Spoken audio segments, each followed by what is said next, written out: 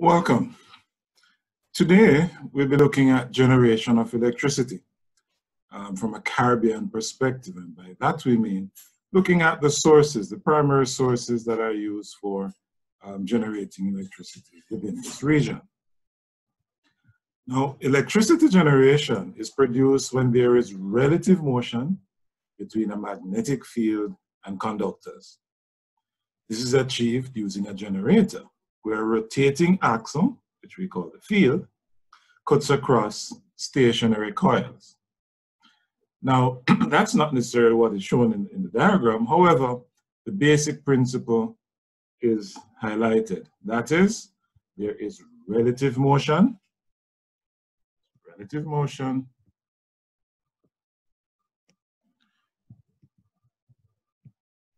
between the magnetic field. This is our magnetic field, or that produces our magnetic field.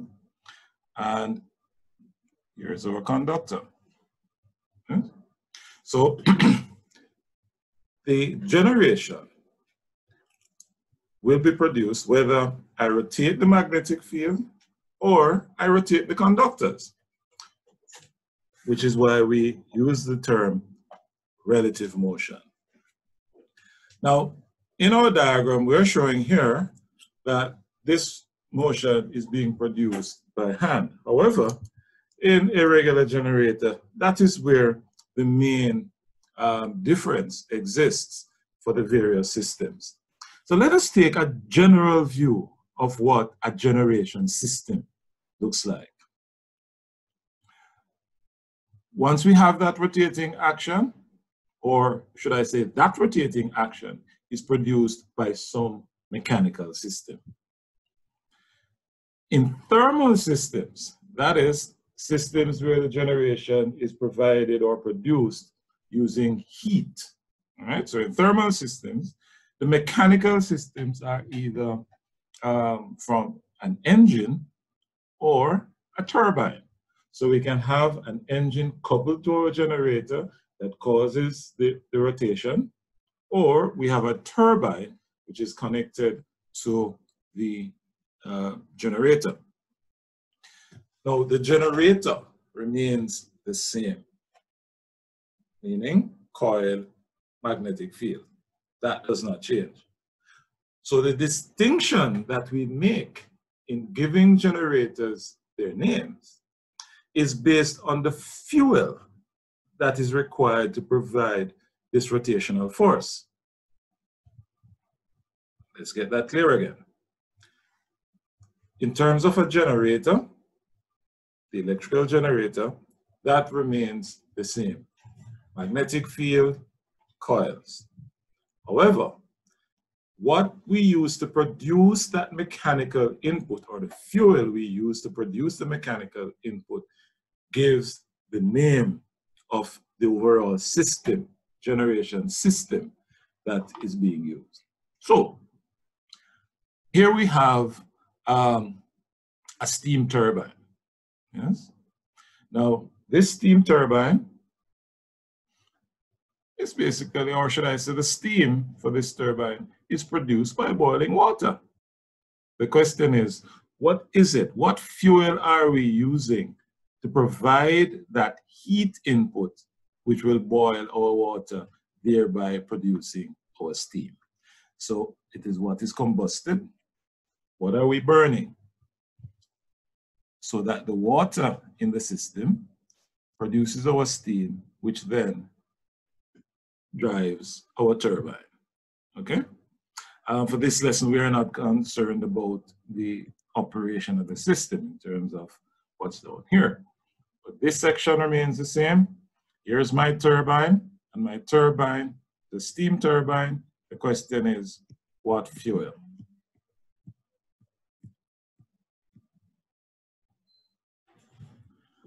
All right. In the Caribbean, the production of this steam is obtained primarily from fuel oil, and so we call that an oil plant, heavy fuel oil. We call that an oil plant. Or we can produce that steam through the use of liquefied natural gas. so we call it a gas plant. Or a biomass plant, where, especially in our sugar factories, we may be producing that steam using the waste from the cane. So that becomes a biomass plant. And if we were using a nuclear plant, or if we're using nuclear to produce the heat, then we have a nuclear plant. And if we were using coal, then it's a coal plant. So the fuel that we use to produce the heat input to generate steam, which is just boiling water, dictates the name of the generation system. So here is an example which shows the production of electricity. And we have simplified it, where I need fire. I need something to hold the water. We call it a boiler, and represented here by a large kettle. That large kettle produces steam. That steam turns the blades of my generator, of my turbine, sorry, and my turbine drives the generator. Up here, same principle. We're producing steam. That steam is used to drive a turbine. That turbine is used to turn the generator. And of course, we see the stacks here, and that is dependent on what we're using. And down here, we're just showing that we're using coal. So coal could be used for producing that steam, or that heat input for the steam. And then we come here, coming from the generating plant, we then go to our substations, right? We go to our transmission system, right? That's where we operate at high voltage, come back to another substation, and then this is what you'd see on the road, which would be our distribution system. And it comes into our homes where we consume that electricity. But that's not our focus today, but we know how we get that light. Now, the alternative electricity production method would require the use of internal combustion engines, which are used to directly drive the generator. So instead of creating that turbine, or having that steam which drives the turbine, which drives the generator, we could have an engine that is coupled, directly coupled to the generator. And these engines can be powered using oil, just as with our steam plant. Yes, still a steam plant, but an oil-driven steam plant. Or we can have natural gas. So instead of using it to boil water, we simply use it to drive a generator. And of course, we can use diesel. So we have a diesel plant, which would drive the internal combustion engine, yes? And here's that setup. This may be something more akin to what we would see in a small business, or maybe in our homes, okay? So all of this would look like a large truck engine, yeah? So that's a large truck engine. And back here, that's our generator.